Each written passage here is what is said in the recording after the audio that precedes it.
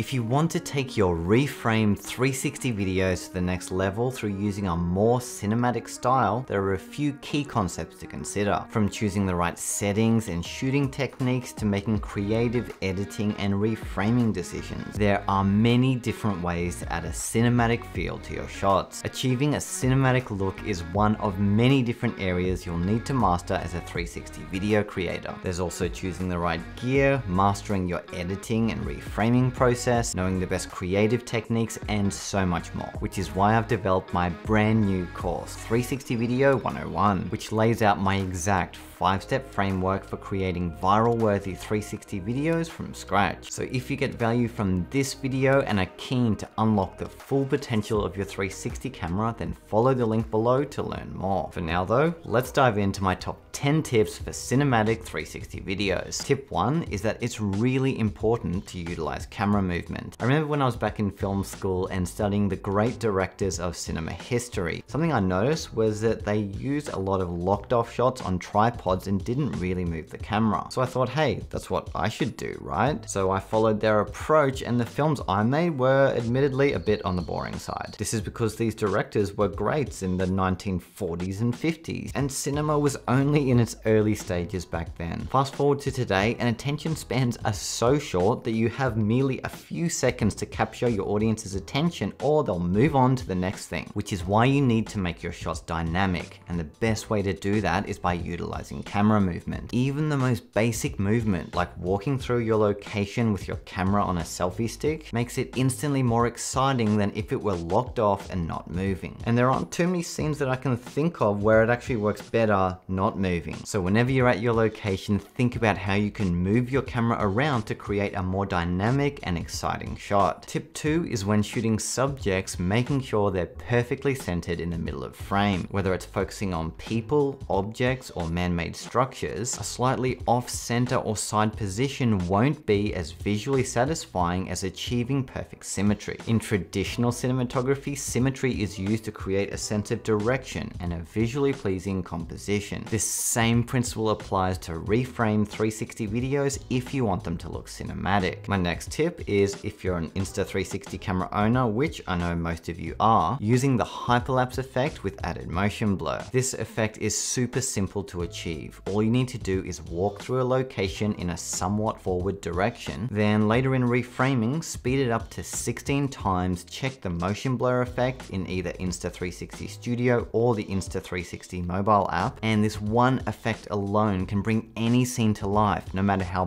boring or everyday it might seem in real life. Turn it into a hyperlapse, add a motion blur effect, and suddenly it's a visual masterpiece. The ideal length to film your hyperlapse is roughly between 2 and 10 minutes, and then when you speed it up, you're aiming for a clip that's anywhere between 5 and 20 seconds. Another fantastic speed-related effect you might want to try in the Insta360 mobile app is freeze frame. What freeze frame does is it takes a split second of your video, slows it down to super slow motion, and then you can reframe from one side to the other, creating a matrix-like effect. So if you've got any kind of action in your scene, the freeze frame effect can turn everyday moments, like me frolicking at the beach, into epic slow motion shots. Tip 5 is to make your camera movement as smooth as possible. Despite most 360 cameras having perfect stabilization, it's always a good idea to make your movement of the camera as smooth as possible. Too much up and down movement or side to side movement will still make your shots look shaky, even when they've been stabilized. Whereas keeping your camera move smooth and consistent, almost as if the camera were floating through the air, will produce the smoothest viewing experience later on. By the way, you don't actually need expensive gear to achieve cinematic shots.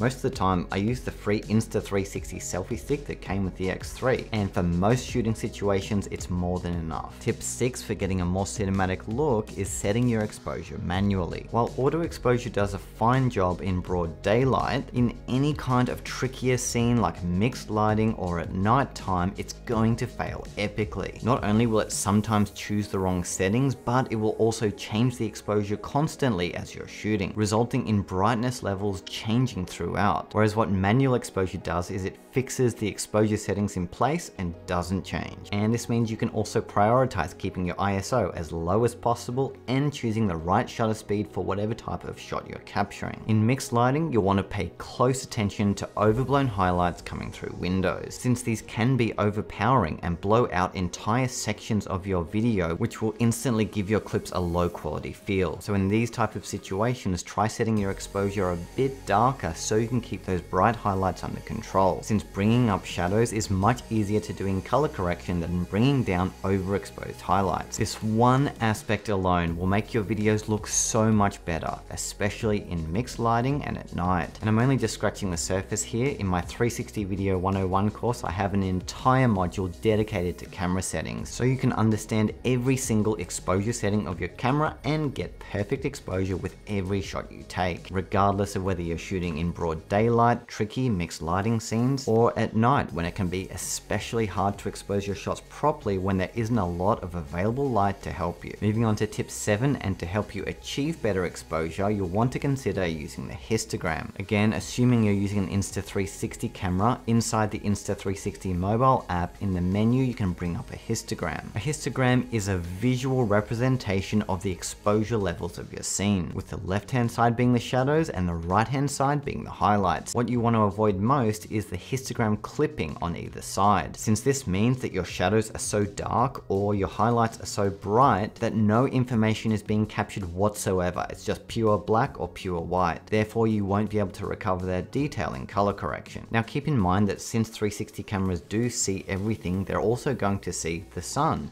and they'll see the darkest shadow even if it's 100 meters away.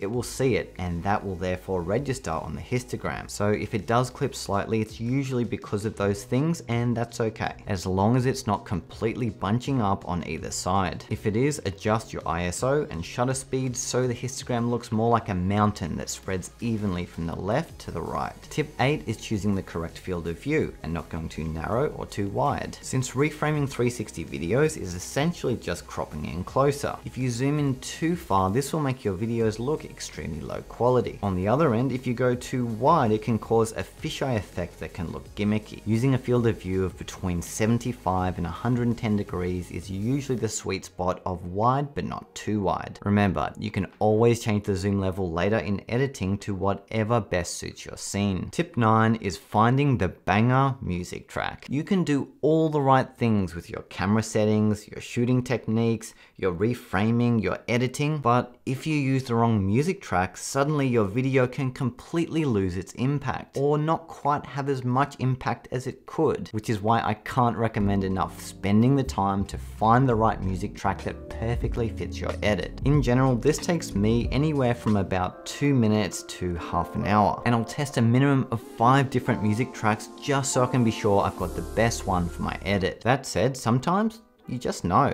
If a track works, it works. So don't skip this step. Finding the banger music track is totally going to be worth it. I personally use Epidemic Sound for all of my videos. They've got a fantastic library. However, there are heaps of options out there, so use whichever platform you prefer. My final tip for cinematic reframe 360 videos is one of the most underrated things ever. The cinema, also known as video or content watching experience, isn't just about video. When you're watching a video, 2 equal mediums are playing simultaneously. 50% is video and 50% is audio.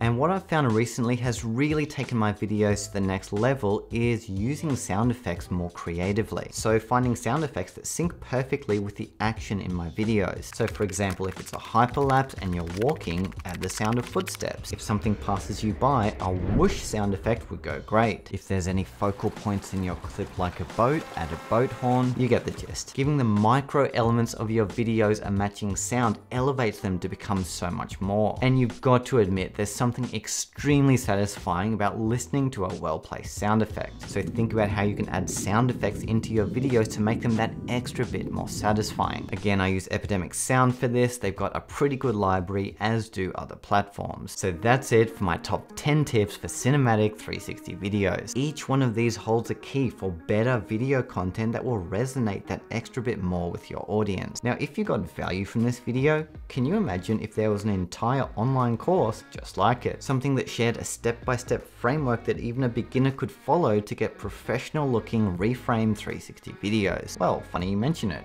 There is. It's called 360 Video 101. In it, I go far beyond the tips in this video and dive into the other important aspects of 360 video content creation, such as choosing the right gear and camera setups, how to achieve the most creative shots possible, and how to edit and reframe your 360 videos in professional yet user-friendly software. I designed 360 Video 101 to fast track your 360 video skills regardless of where you're currently at now. It also comes with an exclusive Facebook community where you get to interact with me and other fellow 360 video creators, share your work and get ongoing support and inspiration. So if you're sold, then follow the link below and I hope to see you in the course.